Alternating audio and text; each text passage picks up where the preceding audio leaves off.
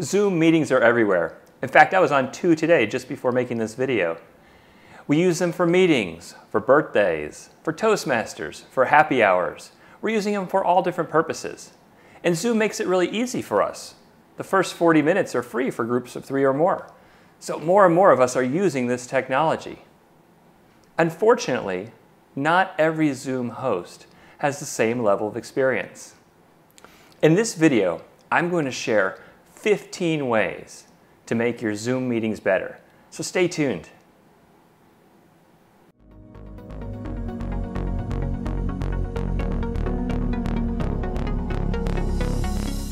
By the way, let me know in the comments which of these tips was most useful for you. It'll really help me in the future making new videos. And if you don't mind, I'd really appreciate a like or a share or even a subscribe with the bell next to it. You click the bell next to the subscribe and you'll hear about all my new videos as they come out.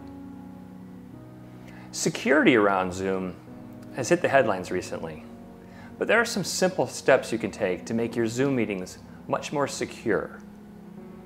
I'm going to outline 4 settings that you should consider using when you set up that initial Zoom meeting. As the host, disable the Join Before Host setting. This will ensure that no one arrives before you, especially nobody that maybe wasn't expected. Disable the File Transfer setting. In chat, you can upload files. It's a good idea to turn this off. Now, this one isn't for everyone, but I still would like to suggest it to you. Enable the Waiting Room setting. What this does is it requires you to approve anyone who's joining the meeting as they join. Now, to do this successfully, the host has to be vigilant. You have to keep an eye out for those that are waiting to get into the meeting and add them in as they arrive. And I'll talk a little bit later about some ways to make this a little easier. And the last thing is, disable the Allow Remove Participants to Join. You may find yourself in a situation where you need to remove a participant for any reason. Maybe they just arrived at the wrong place. If you set it so that the removed participant can't join, you'll ensure that you don't have to deal with this again. So let's talk about some of the other things you need to consider before that Zoom meeting that you're about to host. First things first, you may end up sharing a screen. On your desktop as the host, make sure you turn off notifications and tidy up the desktop so it looks good when you're sharing it with others. As I said earlier, there is a free version, and it's free for 40 minutes for groups of 3 or more. Now, some of you may only be doing sporadic meetings, and maybe you're going to use this free version. Just know that if you're using the free version after 40 minutes, if your meeting expires and everyone gets kicked out, you can click the same link to rejoin that meeting. For the situations where it ends a little early and abruptly, just make sure everybody knows at the beginning of the meeting you're using the free version of Zoom, and at the 40-minute mark, they may have to reconnect.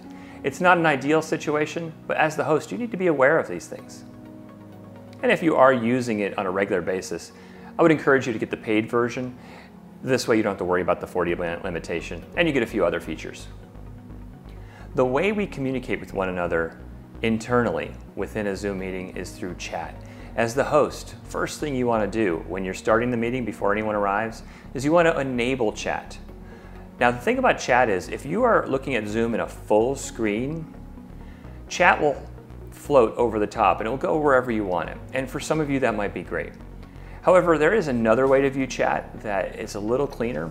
If you take it out of the full screen and just expand it to mostly full screen but slightly smaller, the chat will be anchored to the right side of the screen. This will allow you to always look to one side to be able to see the chat messages coming in. And as the host, you really want to monitor these things because oftentimes an individual wants to communicate something to you that either you need to bring up or maybe communicate something to you that you need to remedy before continuing the meeting. The next thing you want to display are the participants. This is especially true if you have the option where somebody has to wait on you to join the meeting. What will happen is when somebody joins the meeting, if you have that setting, under participants at the top, it will show that that contact, that individual is waiting, and then you just have to click to approve to let them in. Now, if you have trouble keeping up with this on the right, there is an option you can use. I personally don't use it, but you should be aware of it. You can enable a chime to play when anyone enters or exits the meeting. If you don't get distracted by something like that, then it's a good way for you to know that somebody is waiting on you. Again, I don't use that feature, but it is an option. Now, if you are having a Zoom for an organization or a business, please, please, please have an agenda. More than a face-to-face meeting, an agenda is critical to keep your meeting going along. Our attention spans are short, and a Zoom meeting cannot just meander or wander. Otherwise, people will get distracted. And when you're not distracted on your computer, you're browsing, you're looking at the internet, you're checking your email, and frankly, the participants check out. So be organized. Make sure you have an agenda and a plan.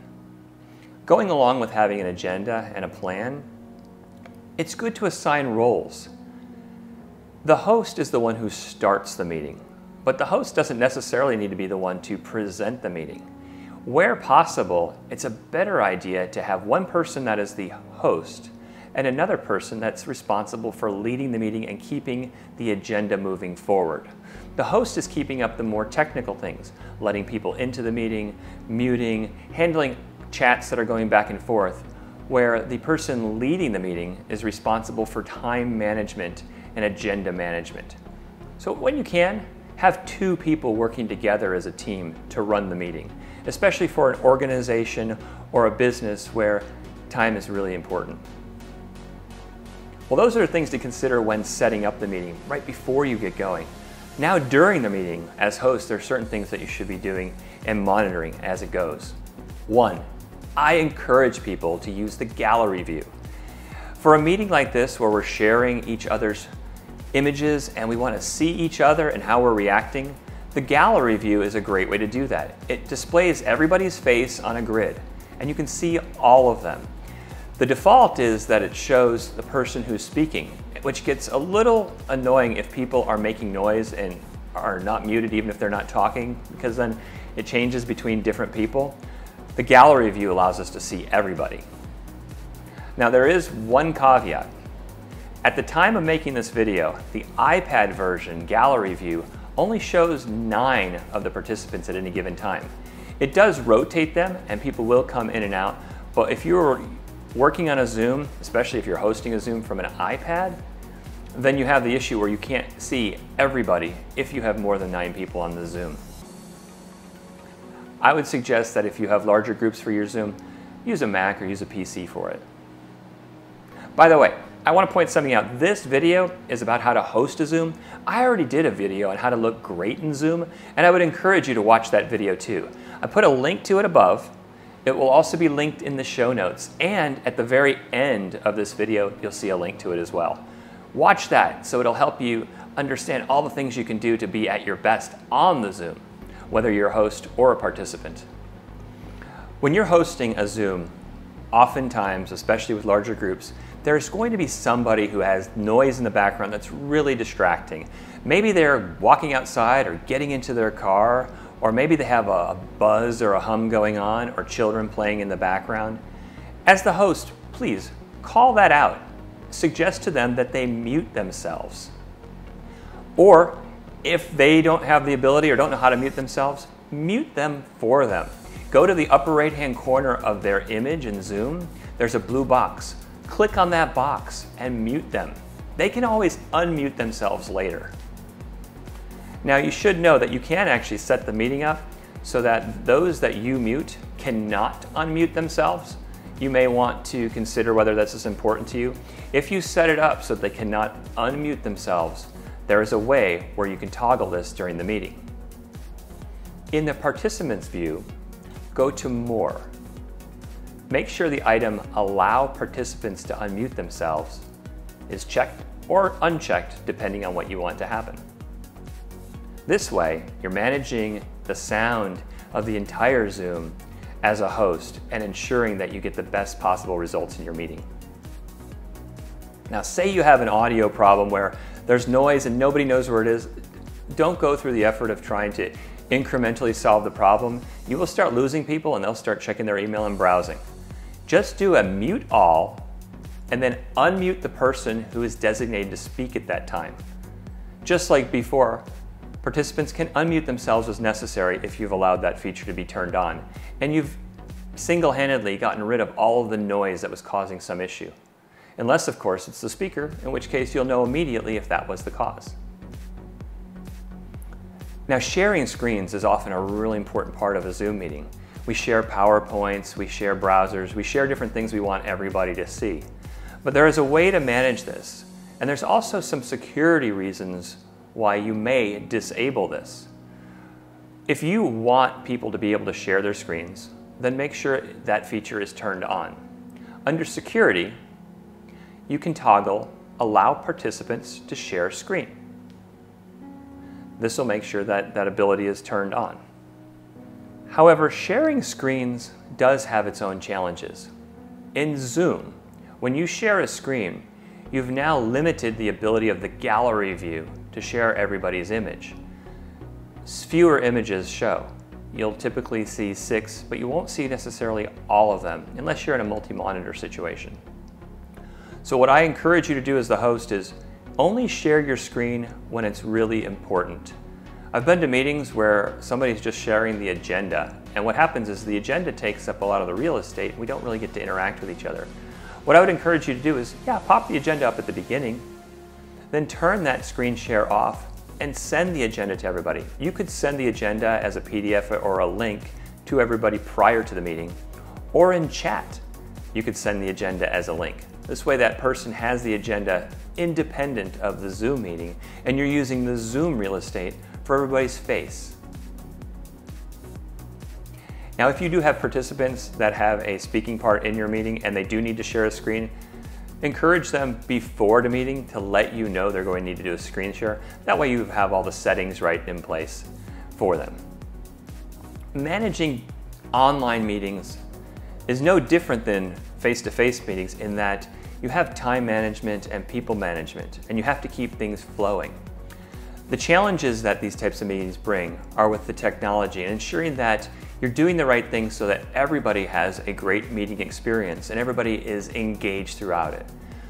I would encourage you to watch this video maybe more than once and learn how to make the best of your meetings. I would also encourage you to do test meetings.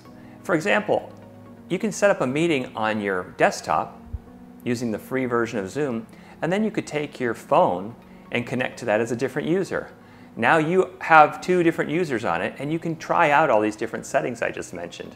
This way you become more accustomed to using Zoom and tools like this prior to actually being on the spot. I certainly hope this video is helpful. I wish you the most in your online meetings, and I look forward to seeing you in the next video. And I know I mentioned it before, but heck, give me a like. Give me a comment. Let me know what you liked about this. Let me know the experiences you've had that maybe I didn't mention. And if you feel up to it, subscribe and hit the bell. Have a great day.